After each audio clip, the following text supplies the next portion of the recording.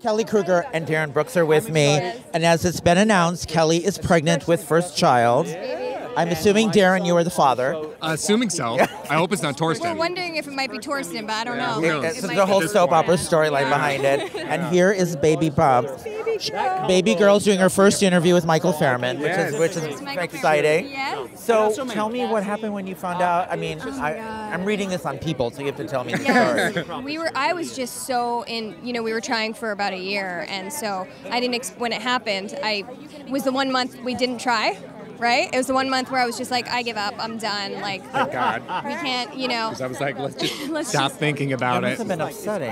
It was hard. It was a journey for sure. When you start out on the journey, you think, oh, it's gonna happen right away. Like, there's no question. And then when it doesn't, you don't realize that for a lot of women, it could take 6 months to a year, sometimes 2 years. Like, you never know. It's so much timing. And I was traveling a lot, and I was working a lot, and so much goes into that. And but every time you're not, it's like it's heartbreaking, and so the ups and the downs, and then you think you are, but it's not, and it's, so it was definitely hard. So the month that it happened was the 1 month that I looked at him. We were leaving for Vancouver. I was going to shoot iZombie, and I said, let's just stop.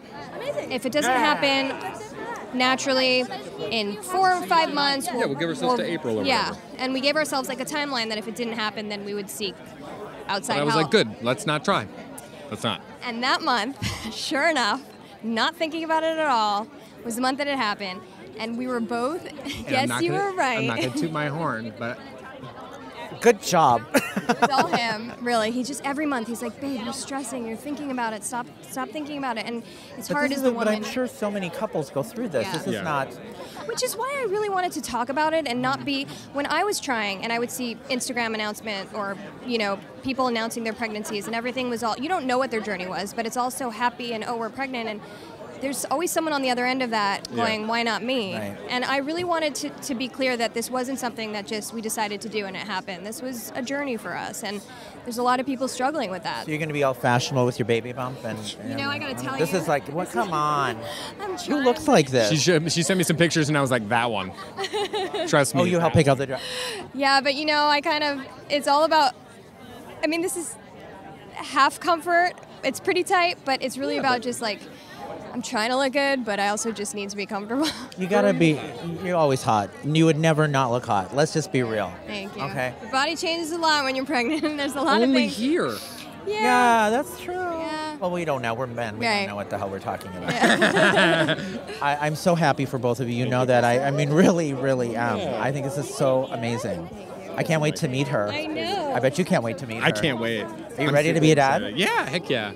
I'm sure that, I'm sure when it comes out, I'll probably have a little period of going. He may run away in the hospital, but just go find him. You know what? I got to tell you, I'll be at the bar. just between you and me, when we go for these ultrasounds, he passes out. He's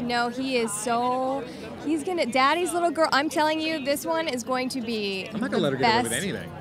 He's gonna be. And she'll never date till she's 93. I have to get a gun now. Actually, he said something the other day where, remember we said, he said I have to teach her how to. We're going to take her boxing and teach her how to defend herself.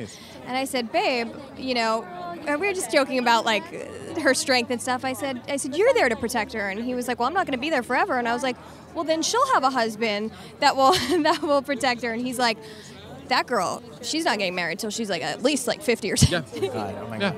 50 or 60. Well, take your baby inside. Congratulations. Thank you.